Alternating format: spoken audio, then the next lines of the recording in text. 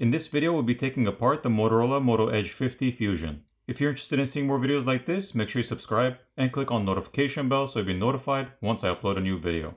Also, if you need any tools, there are links in the description.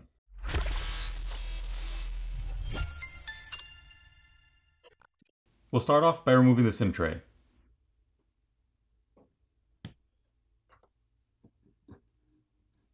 Looking at the SIM tray, we can see a red rubber gasket around the opening.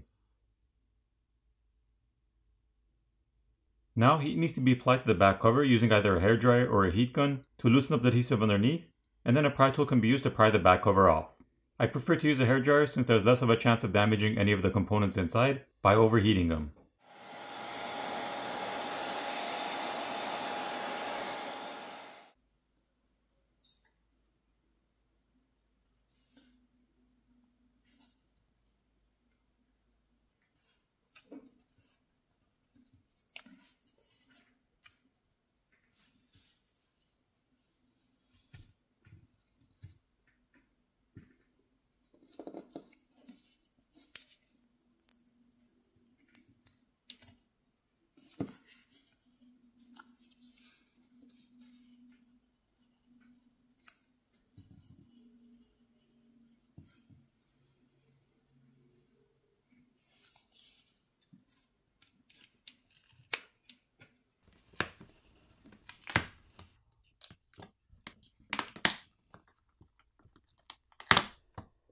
Here's a better look at the vegan leather back cover.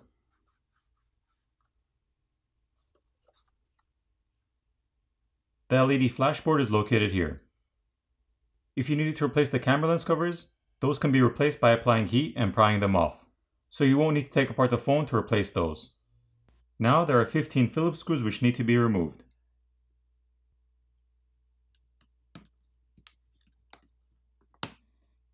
Looking at the top plastic cover, there are some antenna lines drawn which are the light gray color lines, including the NFC antenna which is located here.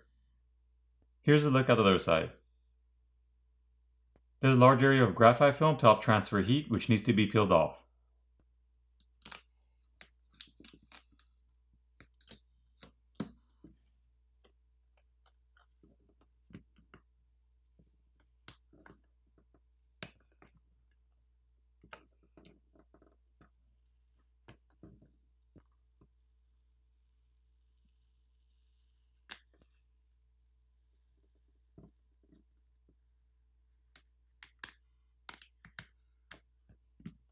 The battery cables can now be disconnected, followed by the rest of the cables.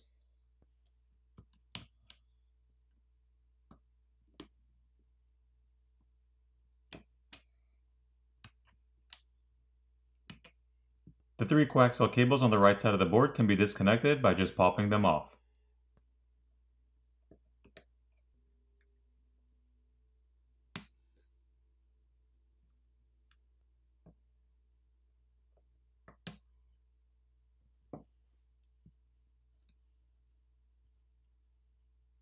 There are 2 Phillips screws holding down the main board.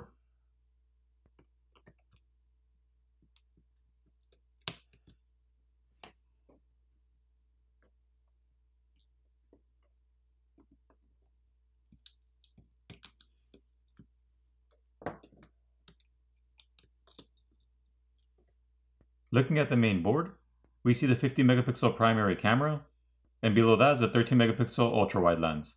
The main camera is the only one with OIS or optical image stabilization.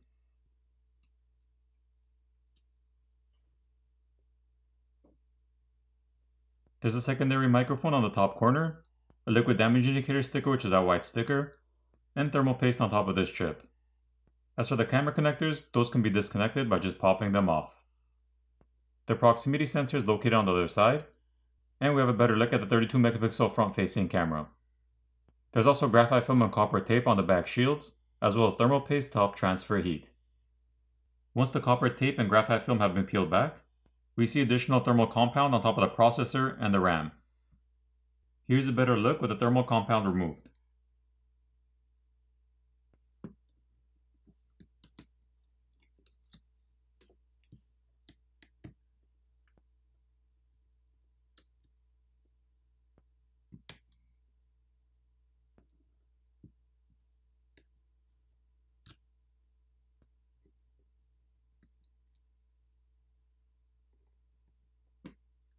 There are 4 additional Phillips screws which need to be removed. Once that metal cover has been removed, the fingerprint scanner cable can be disconnected.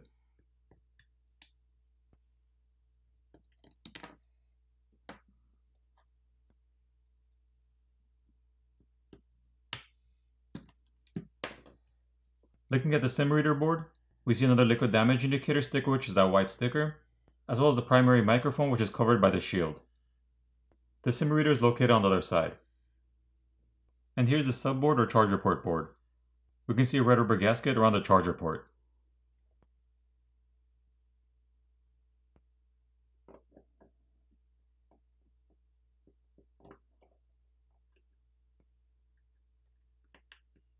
This is the bottom speaker. And there's some thermal paste underneath it to help transfer heat. Once the speaker has been removed, we see an antenna board on the bottom corner, which the blue coaxial cable is connected to. The vibrator motor is located here, which is held on with some adhesive. To replace that, just apply some heat and pry it off. And the same goes for the fingerprint sensor.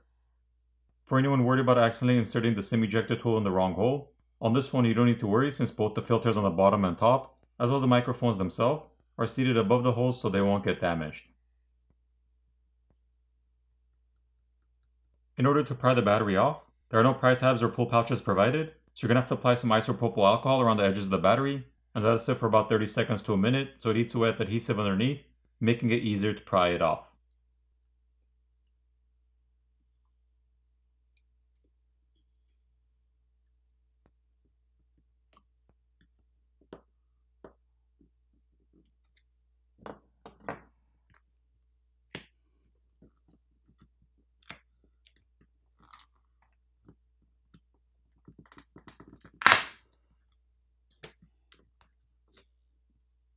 This is the 5000 mAh battery.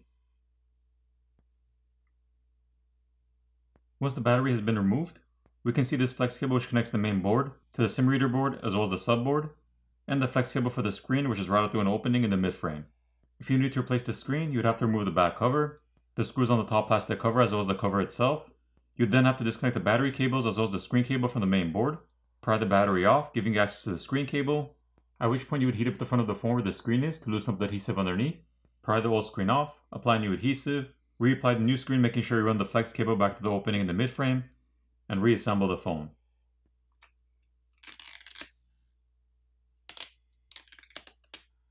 Once the flex cables have been peeled back, we see a 3D layer of graphite which runs underneath the battery as well as the motherboard. The flex cable for the volume keys and power button is located here, which is held down with some adhesive. If you need to replace that, not only would you have to peel off the flex cable from the frame at this point, you'd also have to pry the screen off from the other side, since the flex cable 4 is routed through an opening in the midframe. And finally, the earpiece speaker is located on top, which is also held down with some adhesive. In order to replace that, just apply some heat and pry it off. For the repairability score on this phone, I give it a 5 out of 10. Now it's time to put the phone back together.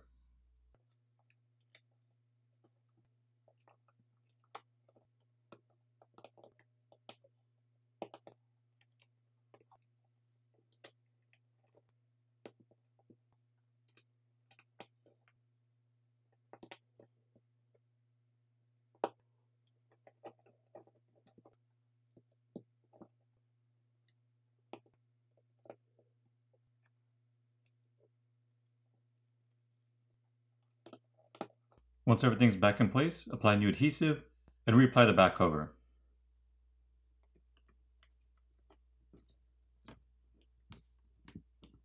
Flip over the phone, power it on, and you're done. I hope you enjoyed this video, and I'll see you in the next one.